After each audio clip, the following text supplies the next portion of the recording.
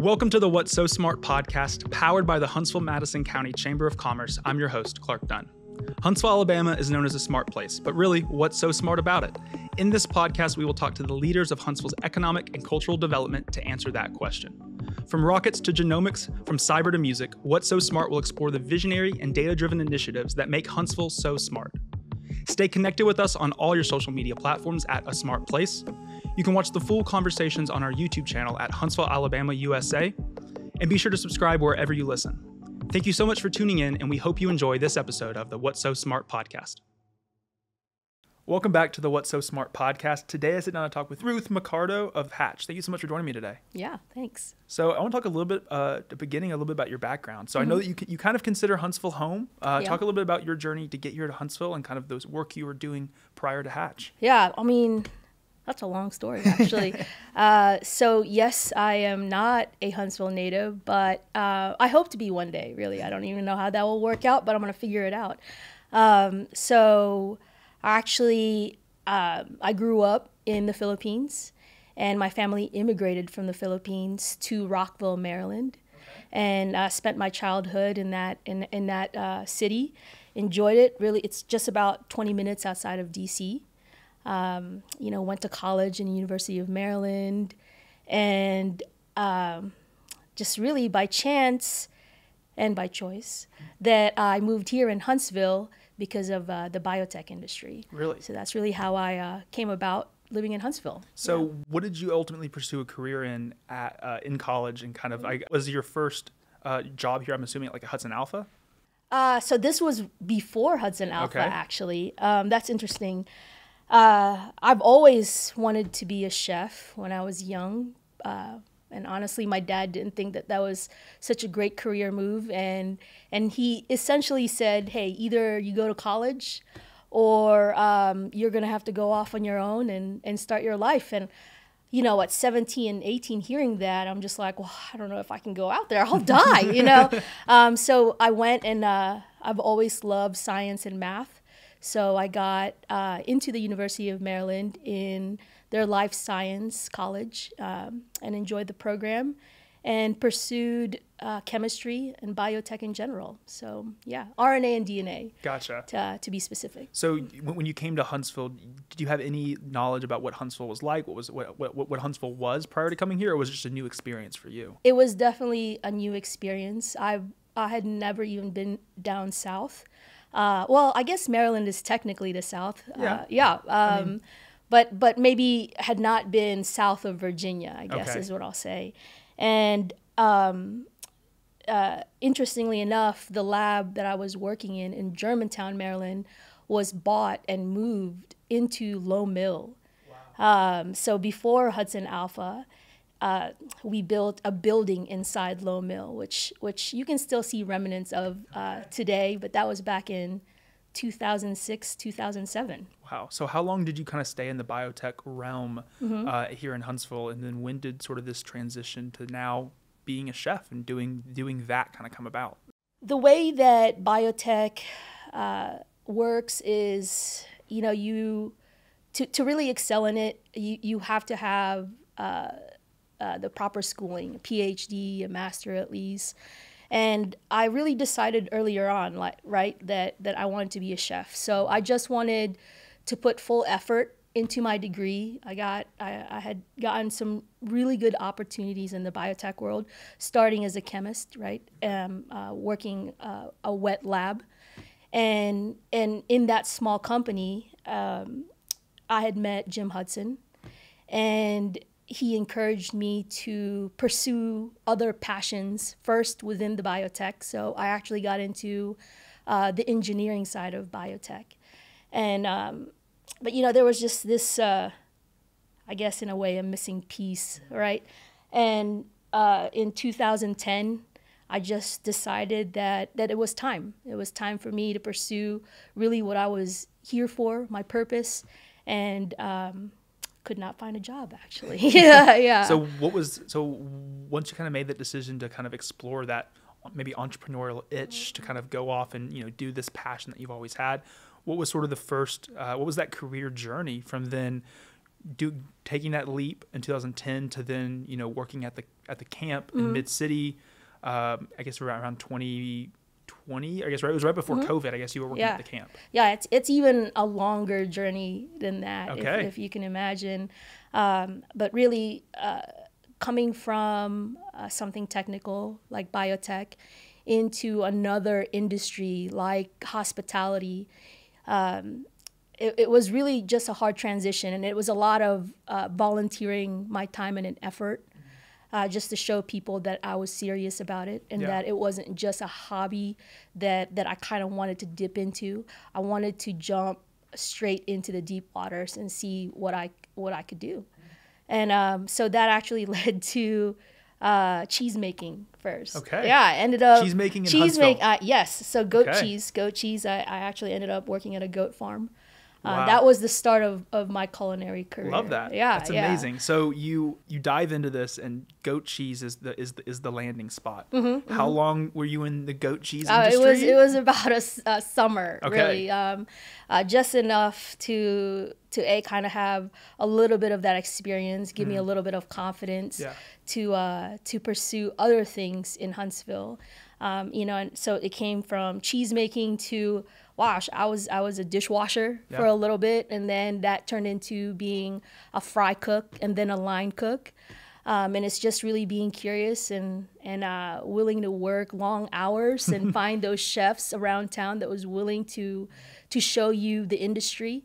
And the line cook became a kitchen manager. Kitchen manager became a sous chef. Wow. Ended up moving to Oregon actually for about 2-3 years. So you work through all those stages of a restaurant, kind of see from the ground floor level to the top level, so to speak, and then you ended up taking your efforts to Oregon. Around what year was that? So that was around 2016, and I had actually already opened up 2 restaurants in Huntsville. Okay, which 2 restaurants did you kind of were a part of here in Huntsville? It's called Sandwich Farm. Okay. And then there was a small restaurant on the square called Three Skillets, more of like a pop-up breakfast and lunch place. But it wasn't enough. There's kind of a certain drive to be the best chef, or at the time really just trying to gain a lot of skill. And really, life the way that it goes. Yeah.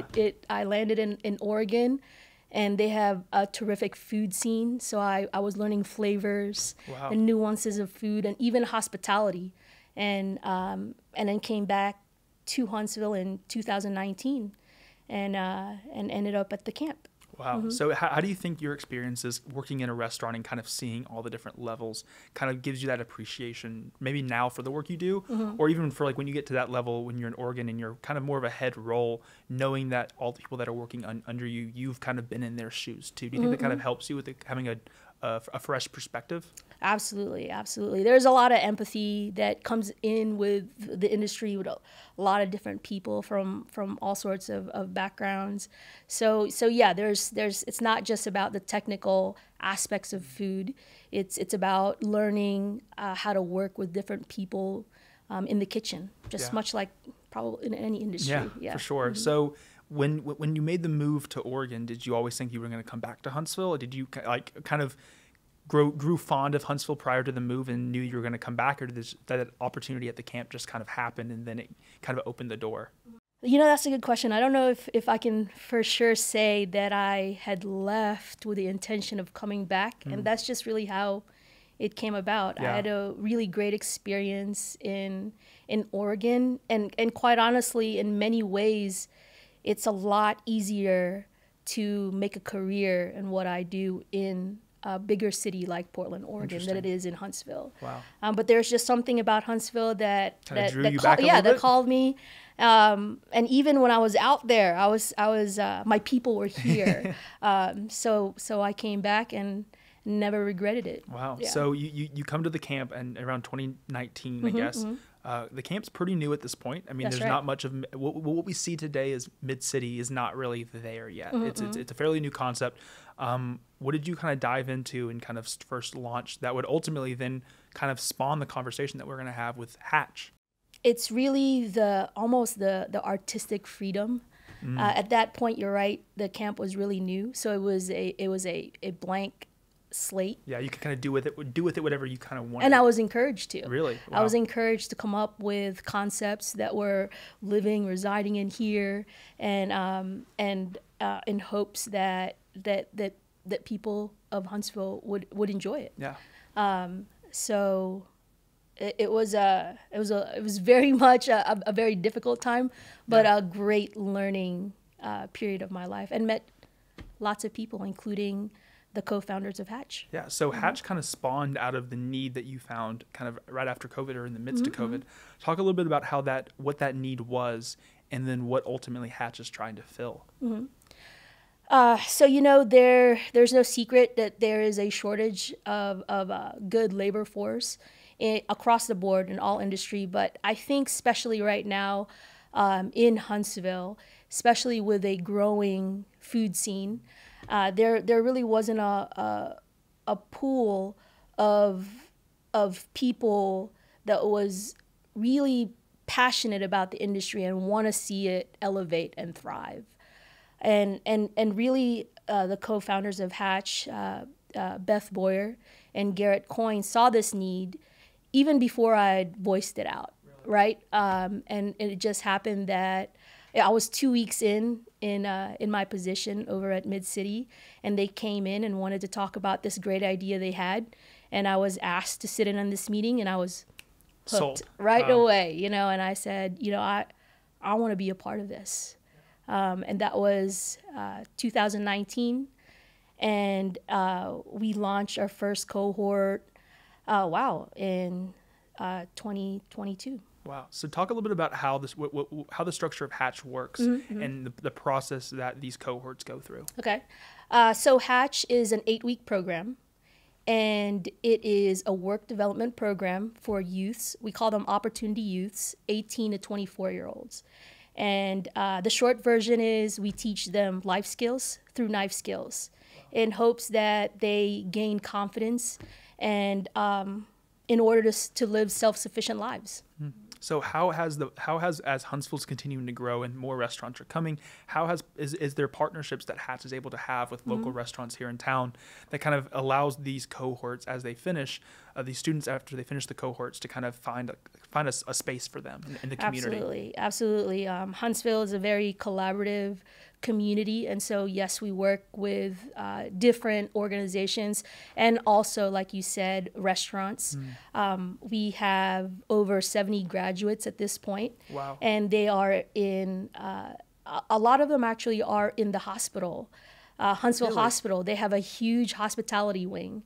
You have Huntsville Hospital, and at any given point they can have 1,600 beds, and those people have to be fed 3 times a day. And so our hatchlings, that's what we call our participants, they work at Huntsville Hospital. We also have partnerships with other area restaurants like the Co-op, certain hotels also, AC hotels, and hopefully to grow into other industries. We've had graduates in Good Company, right? Okay. And actually, I think we've had a graduate at Pizzelles. Really? Wow. Yeah, so they're pretty much everywhere. Awesome. The Poppy, yeah. Domain South, name it. As you launched that first cohort in 2020, and then now we're sitting here in 2024, has the cohort and the curriculum changed over those last 4? Yeah. And how have you kind of developed it to maybe meet the needs as you're being approached from these people in here in Huntsville that says, hey, here's kind of what we're looking for, and how have you been able to integrate that into the course? Yeah. Each cohort's different. Each young person is different. And so you have a game plan going into each cohort, but really it's meeting them where they are. It's communicating with them to see what they need. And so we really curate the majority of our program to fit the need of that particular cohort. So if they need a little bit more life workshops in terms of financial literacy, we work with Bank Independent, and they have people to come and talk about how to get loans, how to save up money, how to make sure that you have good credit, a lot of things that are needed for self-agency. If they are a group that needs a little bit more, maybe more emotional support, we have in-house therapists that works with them with coping skills and even just communication with coworkers. So it's a very intense and in-depth program, the 8 weeks that we have. Wow. So is the 8-week program for these students that come through, is it something that they're spending like 9 to 5 doing it and then they go home, or what does it look like from their perspective when they're a part of this cohort? A lot of it is going to be their first job, you know, and we do consider it a job. We paid them a stipend, $1,250, and that's so that they know that we respect their time. You know, they come in and we teach them and they get paid just like a job. I think, you know, as it's interesting just to see how, you know, you're buying into their life and showing that in different ways for them. How has over since the cohort started, I mean, you've always gone through quite a bit of graduates of this program. How do you go about finding new people to join the cohorts, or is it kind of really grown organically over the last 4 years? Definitely, it's such a great program that it has grown organically, and really with the support of the community of Huntsville, we've been able to get the word out of the organization and even our mission and goals through word of mouth. Wow. Recently, we have been doing the job fairs. We've been going through the job fairs and reach those seniors that aren't quite sure yet of what they want to do after graduating. And if there's a little bit of time between now and what they have planned later on the summer, we encourage them to apply in the program. Yeah. We also have a coffee shop in partnership with the South Huntsville Public Library. Okay. We've gotten a lot of graduates that go through there and see that we have this coffee shop. What is this? They learn about the program and they're like, I want to join that. Yeah, and this is located at the old Grissom right there on Bailey Cove, right? I believe so, yes. Okay, yeah. And so, I mean, where's the operation of Hatch? Like, is there a facility that y'all have, or where is this, where do the cohorts kind of meet to kind of get this experience? Yeah, we are looking to build our own facilities. Right now, we are operating at the old Henry's Mustang Cafe at Woody Anderson Ford. Okay. And they're great sponsors of ours, and just a really good, comfortable spot for us. Yeah. And so it's incredible just to see your journey from biotech into now this restaurateur, into then now putting the efforts and the skills that you've learned and giving them back to people. Over your time here in Huntsville, is there a unique experience that kind of stands out, either an interaction you've had working in the hospitality industry or whatever it might be that kind of stands out among the rest? I've been just really fortunate again to be really in the right place at the right time and have somebody acknowledge the work that I've been doing, that I've been invited right into these conversations of where the industry should be and where it should land in the future. Yeah. So I think that that's kind of unique in Huntsville. For sure. Because there's a culture of a conversation, right? And also being included. And so my journey in my career, I would say that's, to me, is a Huntsville experience. I don't know if it would have been, I don't know if it would be the same or feel the same if it had happened anywhere else. It surely didn't feel like that in Oregon, even though I was doing maybe my best cooking out there at the time. I think that's a testament just to the Huntsville community, like you mentioned. I mean, even though it's grown and you've been able to see it grow, you know, being in the right place at the right time helps a lot, but I think your hard work along the way has definitely propelled you to where you are today and continue to propel you years ahead. I'm excited to see what Hatch is able to continue to do in years to come, and I thank you for being here today and talking a little bit about your journey and the formation of Hatch. We'll have all the information for Hatch in the episode notes if you want to find out more information there, but thank you so much for being here. Thank you. Thank you so much for listening to this episode of the What's So Smart podcast. Stay connected with us on all your social media platforms at A Smart Place. You can watch the full conversations on our YouTube channel at Huntsville, Alabama, USA, and be sure to subscribe wherever you listen. Thank you so much for tuning in, and we hope you enjoyed hearing more about what makes Huntsville so smart.